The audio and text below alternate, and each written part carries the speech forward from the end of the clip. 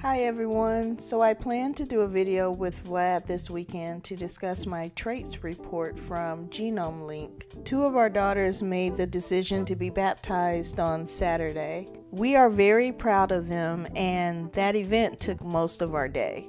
On Sunday, Vlad had to catch up on some yard work. He's outside cutting down trees and bushes while I'm preparing this video. We're still going to do the traits report video together, but it will probably come out later in the week. If you watched me before, you already know that I get caught up in doing research on topics that interest me. If you're new to the channel, I'm Dr. Trish Varner. I have a PhD in IO psychology, but over the last few years, my family and I have been on an ancestry-related journey to discover more about our family's history. You can check out the Family Ancestry Journey playlist to catch up. I also feature ancestry or DNA-related topics from other families or areas. Occasionally, I talk about other things as well. Make sure you subscribe and hit the notification bell if you would like more videos. A few days ago, Ketanji Brown Jackson was confirmed as the 116th Associate Justice of the United States Supreme Court. She is the first Black woman to sit on the Supreme Court. In this video, I'm going to discuss her family tree, including her family connection to former House Speaker Paul Ryan, who is a Republican. Ketanji Anyika Brown Jackson was born on September 14, 1970 in Washington, D.C. There has been some curiosity about her nationality and her ethnicity, two things which people get confused. Ketanji's nationality is American, as she was born here. In the United States, nationality is based on the person's origin of birth.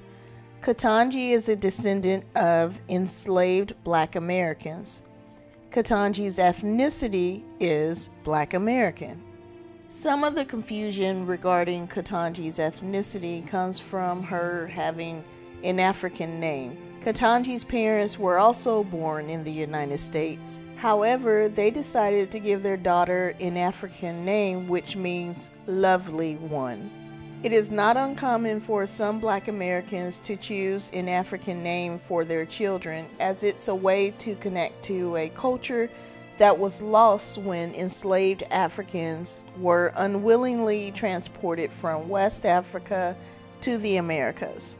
I also selected an African name for my first daughter. Her name means to show a bright sign. In fact, I'm pretty sure Ketanji's middle name, Anyika, was also on my short list of names for my daughter. I ultimately decided to go with a different African name. I did not give my youngest children an African name because at that point, after years of working in corporate America, I had firsthand experience with name discrimination. Job seekers with African or African American names are 50% less likely to get an interview than people with European or American names. I had my youngest children in my late 30s and did not want to see them discriminated against more than they would already be. It's nice to know that Ketanji Anyika Brown Jackson and Barack Hussein Obama were able to defy the odds and obtain high career positions. However, many Black Americans are still discriminated against because of their names. But it seems Ketanji did have to work harder than others. In high school, she was told by a counselor to focus on more realistic goals than Harvard University. Despite her counselor's lack of confidence in her, Ketanji went on to attend Harvard for college and law school. At an event celebrating her historic confirmation to the Supreme Court at the White House, Ketanji quoted Maya Angelou's poem, "Still I Rise." Here is a clip. But no one does this on their own. The path was cleared for me so that I might rise to this occasion. And in the poetic words of Dr. Maya Angelou, I do so now while bringing the gifts my ancestors gave.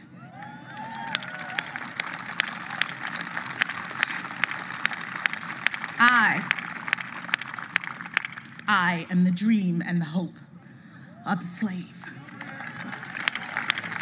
Ketanji's husband of 25 years, Dr. Patrick Graves Jackson, is chief of gastrointestinal surgery at MedStar Georgetown University Hospital and an associate professor of surgery at Georgetown University. The two met in college and have two daughters, Talia, who is 21 years old and is studying at a university, and Layla, who is 17 years old. When Layla was just 11 years old, she wrote a letter to then President Barack Obama advocating for why her mother should be nominated to the Supreme Court. You may have heard stories about Ketanji being related to former House Speaker Paul Ryan, who is a Republican. I know when I first heard the story, I was confused about the relationship, so I did some research about it and will break it down for you here. Ketanji's husband, Patrick, has a twin brother named William Jackson. William is married to Dana Little Jackson. Dana is Jana Ryan's sister. Jana Ryan is Paul Ryan's wife. That seems to be a few layers of separation. So there isn't any direct family relationship, and some could argue that there really isn't a formal relationship by marriage either. However, they probably cross paths and are in similar circles. They at least have a close enough relationship for Republican Paul Ryan to back Democrat Ketanji Brown Jackson. Paul Ryan publicly stated, "Our politics may differ, but my praise for Ketanji's intellect, for her character, and her integrity is unequivocal." Ketanji's parents, Jonathan Sigmund Brown and Ellery Ross Brown, who have been married for 54 years, attended segregated schools in the Jim Crow South.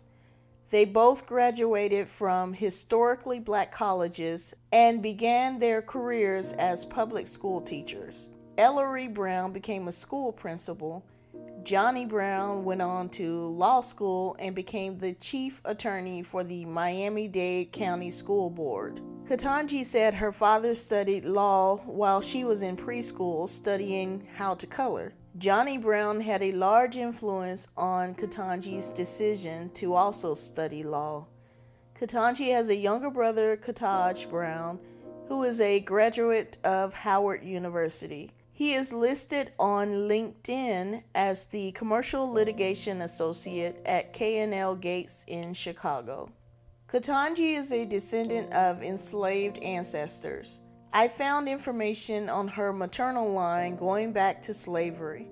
Her maternal grandfather, Horace Ross, was born in 1910, and her maternal grandmother, Uzera Green, was born in 1917 in Georgia. The family eventually relocated to Miami, Florida. Miami was heavily segregated, and black Americans were kept in cramped quarters in what they called the colored town. Florida was a dangerous area for black Americans. For example, the Rosewood Massacre, a racially motivated massacre of black residents, occurred in Florida. The South in general was not a safe place for black people. Imagine how difficult living while black had to be in Georgia for the family to decide that Miami was a better risk. Ketanji's great-grandfather, Hassie Jones, was born in 1901 in Georgia. Georgia also had oppressive segregation laws, and terrorist mobs ransacked black communities. It appears the Ross family left Georgia during the Great Depression. The Great Depression in Georgia forced thousands of black sharecroppers out of farming. The The Ross family perhaps moved to Miami to look for anything to hold on to for survival. Hassie's father, Ketanji's great-great-grandfather, Andrew Jones, was born before the end of slavery.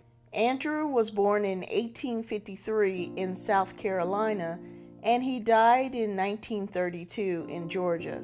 Ketanji's great-great-grandmother, Sarah Rawson, was born in 1873 in Georgia, and Sarah's father, Robert, was born in 1825 in Virginia and died in Randolph County, Georgia. Many Black Americans can trace their lineages back to Virginia, where laws allowing free men to own slaves were passed around 1705. Ketanji's 3 times great-grandfather, Robert, could very well have come directly from Africa. I did not find documentation of that particular family line prior to Robert. 6 generations passed from when Ketanji's 3 times great-grandfather Robert lived in Virginia to when his great-great-great-granddaughter Ketanji Anyika Brown Jackson became the Associate Justice of the highest court in the land.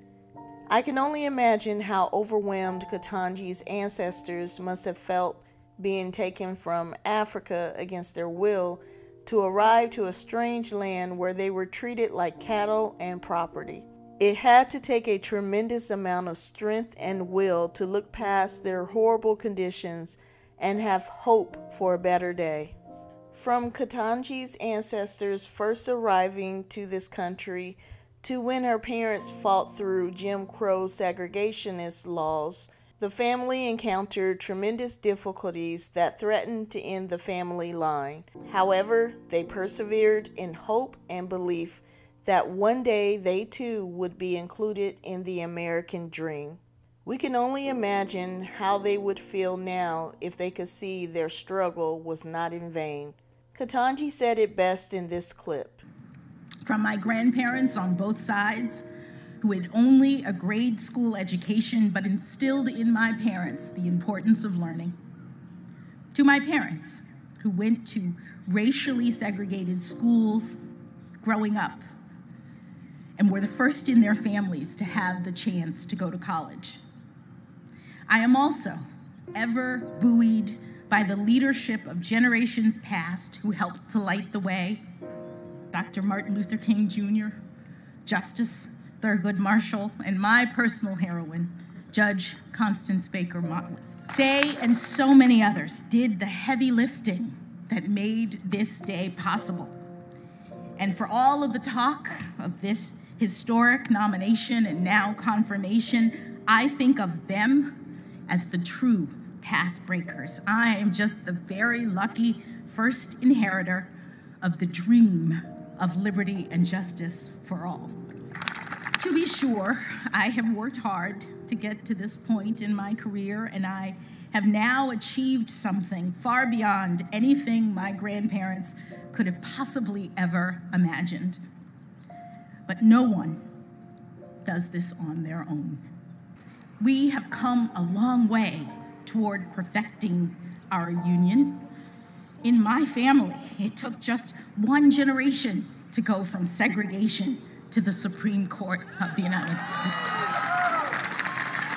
Well done, Ketanji Anyika Brown Jackson, daughter of Johnny and Ellery, granddaughter of Hassie, great-great-granddaughter of Sarah, great-great-great-granddaughter of Robert. You have made your ancestors proud. Don't forget to give this video a thumbs up if you enjoyed it. Also, consider subscribing if you would like to be notified of future videos. Thank you for tuning in, and I will see you next time.